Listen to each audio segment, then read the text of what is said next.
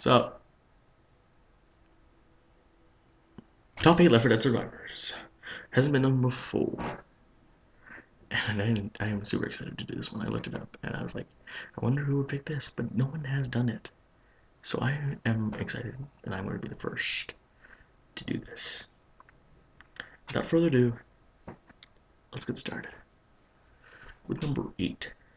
Number 8 is probably the least drawn out by Valve. She wasn't done very well, and I just said she that gave it away. Rochelle was not very well done. Number 8 goes Rochelle. She wasn't done correctly. Like, she is widely hated, I can tell.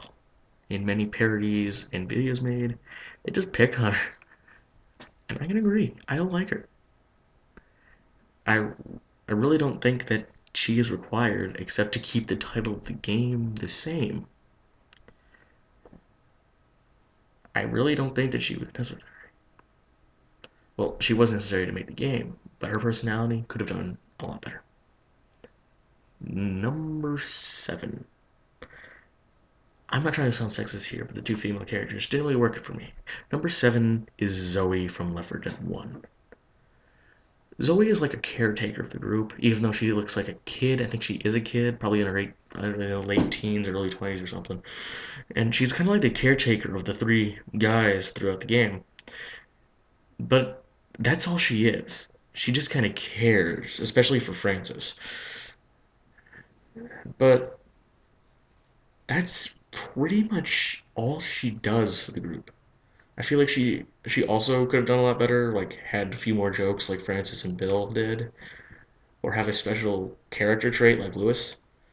But she just wasn't thought out very well. I think in the Left 4 Dead 3, if it is ever announced or released, they should really work on the female character. Maybe even make her like one of the main characters. Because you can tell Francis was trying to be the main character of Left 4 Dead 1, but we'll get to that one later. Number 6. I'm going to get so much hate mail for this. I'm not even joking. Please don't say anything dicky. I guess that could be the word. Number 6 is Ellis from Left 4 Dead 2. For one reason. The kid's hilarious. But for one reason. He's a liar. You want to know how I know? You want proof? I'll give you proof. This is what killed it for me. He tells a whole bunch of stories about a friend named Keith during the safe room picking of weapons and first aid. But there's one story in particular in the campaign Hard Rain that really messes up everything that Ellis said. He says that he and his friend Keith fought down a zombie infested, burning motel. That was 5 stories. Where have we seen that before? The first freaking level.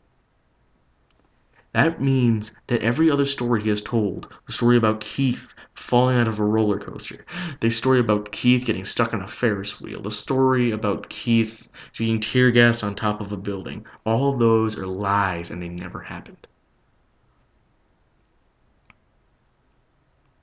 That's what really hurt him for me.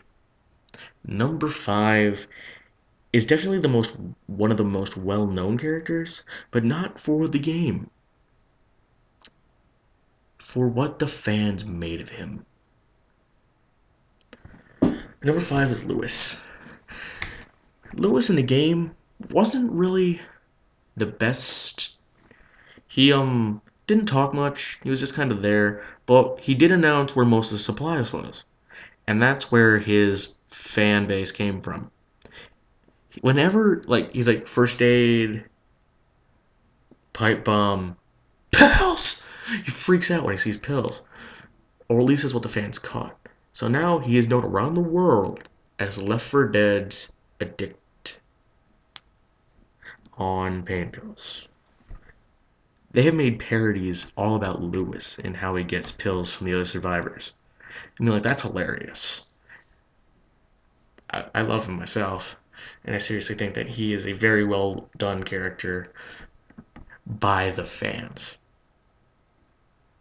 Probably my favorite black man. Oh, wait. Number 4. Number 4, I gotta give it to Coach. I know you're probably expecting him to be on number 1, but we'll get to him later. Number 4's Coach. You really wouldn't expect a teacher, but this dude isn't your normal, ordinary teacher. He's teaching badassness. That's it. He's a coach for football. You would expect him to be punching them in the face. He kind of does, using bullets, but the dude is a very funny character, and seeing as he's probably the oldest of the group, he makes many references to his childhood, and some of them can play out really well to the situation and make you just laugh because of how stupid and correct that they are. Coach, he's funny, and he really deserves higher if the other 3 weren't so freaking awesome. Number 3 is Francis from Left 4 Dead 1. I didn't even draw that one out. I'm getting kind of tired. It's late at night. But number 3 is Francis. He is also, like Lewis, widely loved by fans. And he has also made a character base. He hates everything throughout the game. He hates hospitals, he hates cops, he hates lawyers, doctors, the woods, sleeping, trailers, swamps, pretty much everything, except for his vest. He loves his vest. And that is made very clear in the passing trailer, where Rochelle starts listing everything that she hates, but then she accidentally says that she hates Francis's jacket. Vest. That sucked. And I'm pretty sure that's the main reason why the bridge didn't go down during the thing. Not just because the generator was out of gas. No. It probably wasn't even out of gas. It's because Rochelle was so stupid. And she was a jerk to Francis. And when you're a jerk to Francis, the bridge doesn't go down when you want it to. It goes down when Francis wants it to. You think about that for a while. Number 2. And I'm going to put number 2 and 1 both together, because you know who they are. The 2 of them are Nick from Left 4 Dead 2 and Bill from Left 4 Dead 1. Bill from Left 4 Dead 1. He is probably the most loved old guy in games, mainly because there's not many, but he is very, like, a war veteran. He's kind of like the hero. He even sacrifices his own life to save his friends. That's very noble. But then you got Nick. He's hilarious. He's a gambler. He only really thinks about himself, but when he's needed, his friends really rely on him. This is a very tough call, because both of these guys were the characters that I played as all the time when I played the games. But I have to give number 2 to Bill from Left 4 Dead 1 and number 1 to Nick from Left 4 Dead 2. Because of one line that Nick said that put him above Bill. Nick and the group make their way to the mall, and the first thing that Nick says when they get to the mall, "I need you to find a men's store. I got blood on my suit." That says 2 things. He's a cocky bastard, and he's also a cold-blooded killer. He got blood all over his suit from killing these zombies, and he only just wants a new one. But he doesn't get a new one because the zombies are all over the place, making him want to kill more. Do it for the suit, my friend. Do it for the suit. Bill, great guy, sacrificed himself. That's amazing.